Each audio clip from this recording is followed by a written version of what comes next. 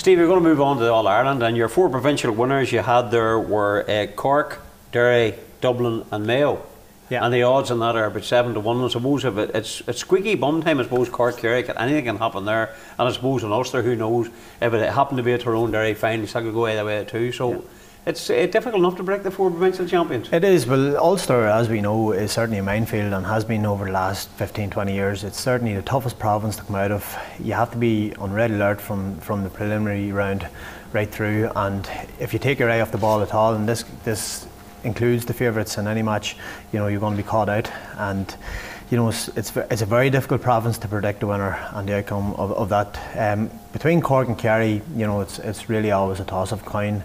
On current form and with the youth coming through in Cork, I'm a firm believer in giving the youth an opportunity, and at the pace at which the game is played at nowadays, certainly it's played at a very high tempo and high speed, and Cork certainly have that in abundance, and I just fancy them a wee bit more than Kerry at the minute.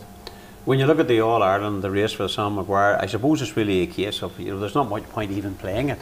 Let's just go down to Parnell Park and present the cup to the Dublin lads now, because it's theirs. They've won 2 national leagues in a row, they've won 2 All-Irelands out of the past 3 years, so basically nobody's any chance.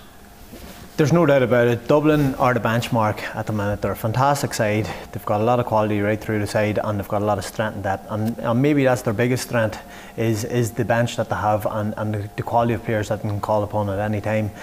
But you have to look at the betting here, and while they are evens, Mayo were 6 to 1 to win the All-Ireland. Mayo weren't too far away from winning it last year against the same bunch of Dublin players. They'll certainly believe in themselves if they come up against Dublin once again. Cork coming through, run Dublin very close this year. 20-minute period in the second half, absolutely a fantastic, sublime football. There are 9 points in front, but that's what Dublin can do to teams nowadays. They can give teams a lead. When you look back at the All-Ireland semi-final last year against Kerry, they allowed Kerry to have a lead, but they always believed in their own system and their own style, and it eventually got them back into the game. And for that 20-minute spell against Cork this year is probably the best period of football that we've seen over the last couple of years, and it was fantastic. It was a joy to watch. Great attacking football and some fantastic scores. Dublin are head and shoulders above anyone else at the minute, but that doesn't mean that they've got a God-given right to win the All-Ireland Championship.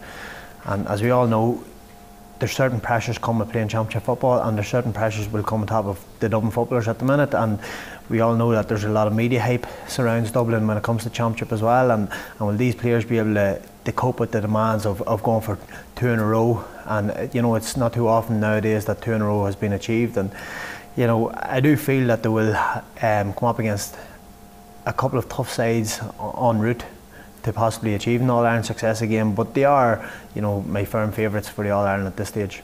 Now, whenever you take a look at those odds too, basically, you've 6 to 1 Mayo and Cork, and then, you drift to 12 to 1 Kerry, 14 Tyrone, Donegal 20s and Derry 25. Because the bookies are really making it a one-horse race. It's almost set up for failure. Yeah, exactly, and that's where Dublin have failed in the past. For the last 15 years, we've been hearing about Dublin being potential All-Ireland winners, albeit they haven't had the same quality in them teams what they have in the current team. But on a number of occasions, they have failed to deliver in the big championship day, and that's not saying that these boys won't do that again this year. There's certainly every reason that it can happen again. Current form though suggests that they are the current All-Ireland champions. They've won the last 2 National League titles. They've won the last 3 major titles that they've entered, and you have to fancy their chances. They are the best team in the country at the minute. If they play to their potential, there's no team can stop them. But that is only if they play to their potential. If other teams do their homework on them and try to nullify the threat of Stephen Cluxton's kickouts like Mayo done in the National League this year, that surrounded the kickouts, he wasn't given the space and the freedom to put them to the wings, and therefore Mayo had an opportunity in that match. I think Mayo could be the team that could possibly overturn Dublin in the championship this year. They've been knocking on the door for the last couple of years. They're a decent side, good attacking side, plenty of players that can get scores on the board, and they won't fear Dublin one bit, and they have had the upper hand Dublin in a number of championship matches over the past 10 years. you know, and they will say to themselves that last year they weren't too far away from winning the All-Ireland, and just drive on a wee bit more. It might be the hurt that they'll need. Stevie, thank you very much for joining us here in McLean. But before I go, I can't let you go because you love all sport. So give me your World Cup winner. my World Cup winner. I agree with what Jerry said. You have to, I suppose, sway with the South African or South American sides, but certainly I think Belgium will have a strong say in the World Cup this year. Some fantastic players throughout their squad, and you know, I think they'll push a lot of big teams very close. Hard to know what England will do. I don't think they're as bad as what a number of people were suggesting earlier on. I think they'll get to the quarterfinals at least, but my tip for the World Cup this year have to be Argentina.